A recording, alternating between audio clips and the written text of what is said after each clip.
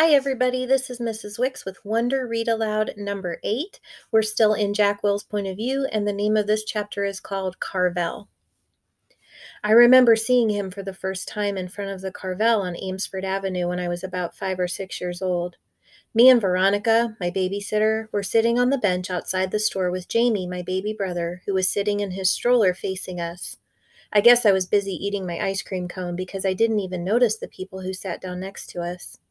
Then at one point I turned my head to suck the ice cream out of the bottom of the cone, and that's when I saw him, August. He was sitting right next to me. I knew it wasn't cool, but I kind of went, ugh, when I saw him because I honestly got scared.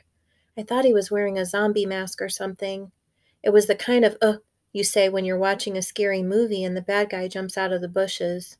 Anyway, I know it wasn't nice of me to do that, and though the kid didn't hear me, I knew his sister did. Jack, we have to go, said Veronica. She had gotten up and was turning the stroller around because Jamie, who had obviously just noticed the kid too, was about to say something embarrassing. So I jumped up kind of suddenly, like a bee had landed on me, and followed Veronica as she zoomed away. I could hear the kid's mom saying softly behind us, "Okay, guys, I think it's time to go." And I turned around to look at them one more time. The kid was licking his ice cream cone, the mom was picking up his scooter, and the sister was glaring at me like she was going to kill me. I looked away quickly. "Veronica, what was wrong with that kid?" I whispered. "Hush, boy," she said, her voice angry. I love Veronica, but when she got mad, she got mad. Meanwhile, Jamie was practically spilling out of his stroller trying to get another look as Veronica pushed him away. "But Veronica," said Jamie. "You boys were very naughty, said Veronica as soon as we were farther down the block, staring like that. "I didn't mean to," I said. "Veronica," said Jamie. "Us leaving like that?" Veronica was muttering. "Oh, Lord, that poor lady. I tell you, boys, every day we should thank the Lord for our blessings. You hear me?" "Veronica!" "What is it, Jamie?" "Is it Halloween?" "No, Jamie." "Then why was that boy wearing a mask?" Veronica didn't answer. Sometimes when she was mad about something, she would do that. "He wasn't wearing a mask," I explained to Jamie. "Hush, Jack," said Veronica. "Why are you so mad, Veronica?" I couldn't help asking.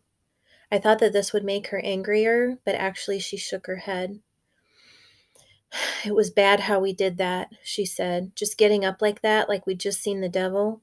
I was scared for what Jamie was going to say, you know. I didn't want him to say anything that would hurt that little boy's feelings, but it was very bad us leaving like that. That mama knew what was going on." "But we didn't mean it," I answered. "Jack, sometimes you don't have to mean to hurt someone. Do you understand?"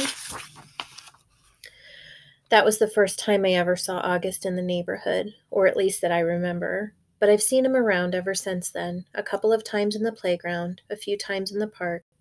He used to wear an astronaut helmet sometimes, but I always knew it was him under the helmet. All the kids in the neighborhood knew it was him. Everyone had seen August at some point or another. We all know his name, though he doesn't know ours. And whenever I've seen him, I try to remember what Veronica said. But it's hard. It's hard not to sneak a second look. It's hard to act normal when you see him.